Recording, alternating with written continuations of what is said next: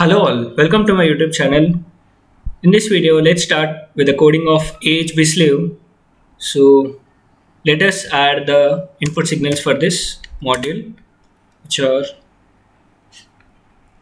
let me zoom in. So we have input H clock, input H reset, active low reset, and input H select, and we have input 31 down to 0,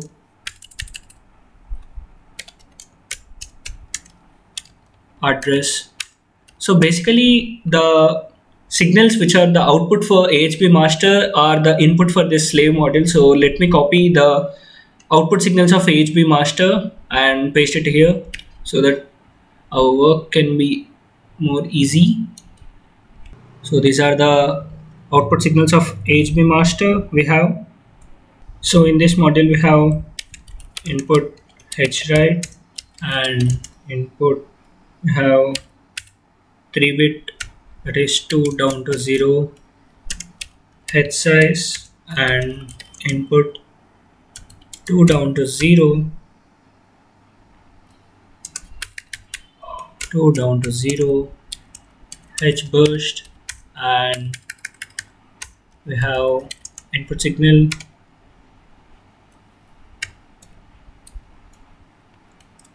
3 down to 0, H protect, and we have another signal of 1 down to 0, that is 2-bit, called trans, H trans, and we have input H mask lock, and we have input 31 down to 0, HW data, and we have input H ready. And coming to outputs, we have output read H ready out, and we have output read H response, and we have output read 31 down to 0 HR data. So these are the input and output signals of my slave module. Now let me declare some internal registers for storing the data. I will declare a memory element. I will declare an array of 32-bit with 32 locations. Let me declare this as mem underscore array of 32-bit locations, and size is also 32. And let me declare another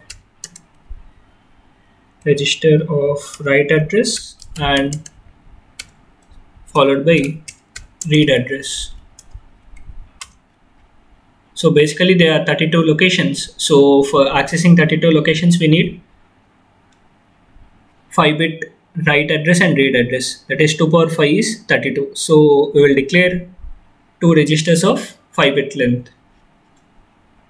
And let me declare some variables for registers for using in state machines. So we have reg 1 down to 0, present underscore state, and reg 1 down to 0, next underscore state.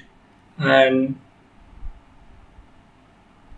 let me declare some parameters called parameter idle, that is 2-tick binary 00, and another parameter called s1, which is equal to 2-tick binary 01, and another parameter of s2, which is equal to 2-tick binary 10, and another parameter s3, which is equal to 2-tick binary 11.